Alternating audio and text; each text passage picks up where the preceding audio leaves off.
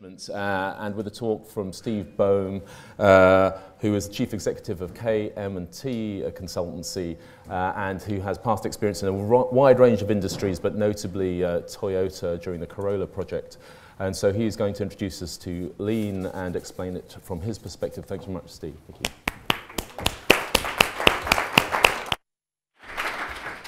Okay, good morning. Just like to give an introduction. My background, as I said, was Toyota, so I've worked in industry, and then within the last 9 years within healthcare. We've worked with UCLH on the outpatients, productive outpatients for Tara and team, and we've just been appointed as your partners to lead on transformation and support you through the next few years. Before I start, I'd just like to introduce Neil Griffiths, who is soon to become Deputy Chief Executive, and we'll be working with Neil closely and Tara and team on, in a partnership on transforming UCLH. Neil, would you? Hello, hi. So yeah, Neil Griffiths. That's Deputy Chief Executive of UCLH, not KM&T. So yeah, I will start at the trust on the 2nd of June. Some of you'll know me before. I worked at UCLH about 6 years or so ago, doing various different things, but one of which was the Director of Strategic Development. What have I been doing for the last sort of 6 years or so? I spent a couple of years running sort of private hospitals, but the last 4 years I've been at McKinsey, leading the development of the McKinsey Hospital Institute, and actually what we've been doing is working with a number of hospitals about how they approach transformation, manage change.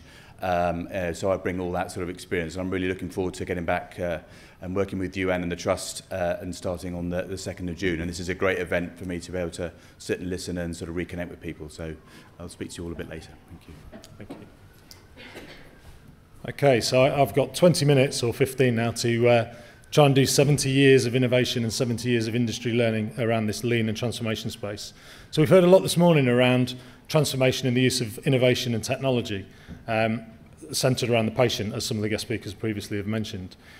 Really, this all needs to be put into some context with process as well. So technology and innovation will only work where there's good process, good information and good data centred around patients. So my job this morning is to try and show you some of the process benefits that we can bring. So evolution and change within the NHS. Well, some have described the NHS previously as maybe looking like this, and this is not dissimilar to business as well. So very, very complicated processes that have evolved over time, points of excellence within them, and usually at the point of care or the point of treatment, very good interaction with the patient, but not across the whole system or pathway. So what we're actually trying to do from a process point of view is strip that back and really understand and be able to visualise the process, the value within the process, the interaction points with the patient, families, carers, across the whole pathway from commissioning all the way through primary care, through the acute and out to the tertiary community services. This doesn't always happen perfectly, so Lean is a good way to visualise and start to work on transformation within these pathways. The NHS in particular over the last 6 years has gone from point interventions. So point projects, as you can see on the top corner, rapid improvement events, or let's fix things that we think are broken, or if we're having trouble discharging, let's fix pharmacy because it must be TTO issues, etc., to more of a pathway or specialty-based approach. In recent years, over the last 18 months, people have moved towards a cross-divisional, cross-specialty, and more of a 2D matrix around pathway and full system. And where we need to go to in the future is the kind of 3D model, which is how do we integrate technology into the pathway and take the view of the patient. In industry, we talk about voice of the business and voice of the customer. And in the patient's case, we don't often talk about voice of the patient and what's important to the patient, what do they need to know, when and how, and then how do we design a process around that and automate that process using technologies we've seen this morning. It's not all bad news. This was a recent HSJ article showing that there is, despite the investment with Blair era in the last 10 years of Labour, over the last 2 years in particular, signs of productivity increase. So we are getting it right. Unfortunately, good news doesn't travel that far. Bad news travels far quickly in the media. So there are great areas of excellence within the NHS that we can all learn from, and wider, as we've seen this morning across the globe. So how do we relate what's happened in industry to what's happening in the NHS? Well, as you've seen this morning, there's some great technology and some great applications, some great innovations.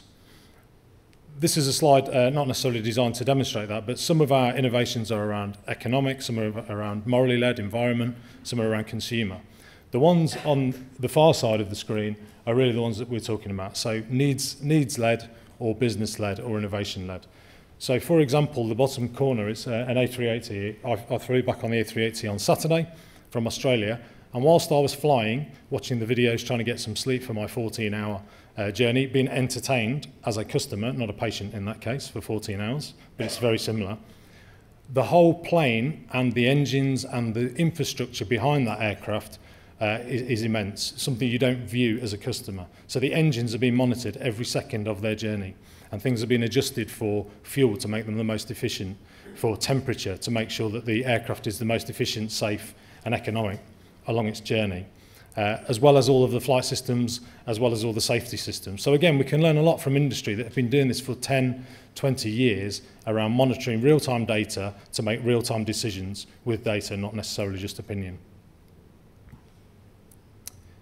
The automotive sector is one of the fast-moving and more cutthroat industries, and hence my background, quite versed to talk about it. It hasn't always been easy. So again, technology has progressed massively from the first cars to what we're now seeing and the future. Again, cars are monitoring themselves for service conditions, safety conditions, to protect the user or the customer inside. But the problem with the automotive industry, as with healthcare, is they've suffered from a massive overcapacity. So huge investment throughout the 70s and 80s, huge issues around unionisation, and huge problems along the way in terms of economic, 9/11, the GFC more recently in 2008. Well, you can align that very similarly to what the NHS is facing currently. So we want better processes, better clinical outcomes in a shorter time, to the better standard of quality, safety and quality as a patient, but the system needs it for less money or wants it for less cost. So how do we match what the customer, or the patient in this case, wants, what the system wants and the stakeholders want, with what's affordable, and what processes do we need to design to make that a reality? If you look back across transformation or lean, I'm not going to take you through the history, but it's evolved, and it's evolved over a collection of best practices for many, many years. So it isn't a single model that's going to change the world. It is a collection of best practices, predominantly pioneered and taken forward by Toyota, but learning and benchmarking and taking best practice from all industries, all sectors. Kevin mentioned earlier NASA. When I was an engineer for Toyota, even though it was a Corolla model, which is a fairly bland car, normally offends some people at this point in the audience, but we were learning from people like NASA. We were learning from people in Formula One. What's the latest technology? What's the latest way of putting parts together? What's the latest use of components? And there's huge innovations, as there are in NHS, in industry at the minute with this latest 3D modelling and 3D part production, which again is going to save huge amounts of time and cost for aerospace, automotive and other industries as well. So technology is a real driver, but we have to harness and use technology properly in the right way and not waste lots of time and investment. Deming was very instrumental in forming Toyota's opinion and in particular looking at quality and how they maximise their quality. And this statement's been true in industry for years. So it is not necessary to change, and survival is not mandatory. We're starting to see this type of thinking come through to the NHS now over the last kind of 12, 18 months as well. So how have Toyota done it? Well, lean is not a word that Toyota recognise. Lean or transformation is a word that the industry has badged, learning from Toyota and studying Toyota. Toyota are all about quality, reliability, flexibility and agility, and safety at all costs. So that is how their business on a global basis has been designed around those things. Number one for quality and safety, number one for reliability, having the flexibility in your business model to be able to predict and understand what your customer wants, what the market trends are, and having the agility to be able to react in real time without losing too much time, too much cost, too much money, or too many customers in their case. That is what they call the Toyota way. The Western world and the professors that have studied Toyota call it lean or transformation. They don't recognise that term. When you dig a bit deeper into their business model and what it means, it's based around two things: people and process. So it's based on having mutual trust and respect for people, suppliers, partners, respect for colleagues, and teamwork, something that the NHS is definitely not short of. So Toyota runs a very, very tight business model with very few people, very short hierarchy. But the teamwork is like nothing I've ever seen before in any other business around the world. They also strive for this thing called continuous improvement. So how do we improve day to day on a micro, tiny incremental way? So as an engineer, my job every day was to see how we could save half a second here, half a second there. Could we improve safety by one accident or near miss here, one accident or near miss there? And we were improving the business in tiny, micro, incremental ways every day of the week. And everybody, through teamwork and empowerment, a very overused word in the Western world, were empowered to make change within their sphere of responsibility or within their team or within their area. So it's how do we get a culture in the NHS and in UCLH in particular of continuous improvement? And there's obviously some big things that need to change before we get to that evolution or that point, but how do we make it everybody's responsibility across the whole hierarchy, across the whole spectrum and pathway to improve what we do for the patient and for the staff on a day-to-day basis? As a result, Toyota are one of the most profitable businesses in the world and have been for many, many years. Slight blip through the GFC and slight blip through recall due to quality issues. But if you compare that to their competitors and the red bar charts, because of overcapacity and because of just producing what they thought was right for the market, not what their customers actually wanted, they've made huge losses for years before restructuring post-recession. Toyota are hugely profitable. But they're not just profitable, they are the #1 manufacturer in the world for safety, quality, all of the accolades, all of the accreditations and things that go with that, and for customer surveys as well, which is more important to them than anything else. What do our customers value? What do we do? And what do we manage and give to our customers? So how do we translate that into healthcare and some of the learnings from industry that we previously mentioned? Well, one of the issues with healthcare is we vertically managed the NHS for years. So we've managed it through directorates, divisions, and now CBUs, etc. But patients go through the process horizontally, through pathways. And as we put the 3D model before, how do we then extend that with collaboration, partnerships, working in partner with the commissioners, the GPs, the primary care, as well as the social care at the back end? So how do we really visualise and manage end-to-end processes for patients? So that's one of the first things to do. The NHS has traditionally, because of the cost targets, gone for cost cutting, which is good. We can reduce waste, we can improve quality, and we can maximise some of the opportunities that are local to us. Move towards more of a model of service redesign, so standardised processes, looking at end-to-end flow, looking at new ways of working, looking at innovation technology, but really not made the leap towards transformation. And it's the leap towards transformation, which is the partnerships, appropriate care at the right time for the right patient, and whole system alignment. And when you look at transformation in the dictionary, it actually says it's a marked improvement for the better. So it's how do we make a marked improvement back to the continuous improvement philosophy.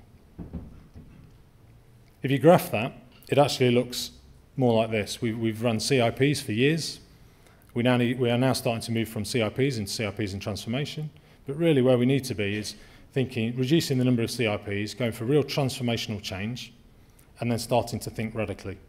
And you've seen some of the radical examples this morning of use of technology to make things more automated and improve things to a new level. And once we've got control of our house, and once we've got control of the hospital, the trust, the patients, the pathways, the staff, we can then start to look for this dirty word in the NHS at the minute, but additional income. So what are the opportunities to us? And they may not be just in this region. They may be nationally, they may be globally, they may be internationally. All of this is not possible without the people. So going back to the Toyota philosophy of people and process. So we can design great processes, but we need great people and leaders to manage processes and manage people and manage innovation and ideas. And in a lean sense, we talk about the transition from top-down management and inverting the triangle. So we put the patient or the staff at the top, and everybody in the management structure is there to support the staff who has the interaction all the closest time, all the time with the patient. So how do we change the hierarchy there? That obviously extends out to commissioning and obviously politics within the NHS as well. How do we change the mindset of what has been done to us or done with us for years to one of a more forward-thinking organisational strategy?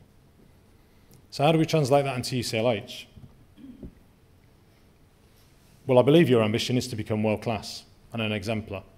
And I believe you're halfway there, or more than halfway there. When you talk to Robert, you've got some great accolades, you've got some great things going on, you're in a great position with a great brand, great reputation, some great clinical interventions, some great research. but we need to maintain the current performance and push it on to the next level to become truly exemplar in the day-to-day processes, which then give you the accolade and the performance and the bedrock to then be able to innovate and try things and generate surplus cash to try even more things, etc. So I think the message would be continue to do what you do, but let's try and incrementally do it better every day, and then look for what are the big bang items that are really going to make UCLH stand out from the crowd. Thank you.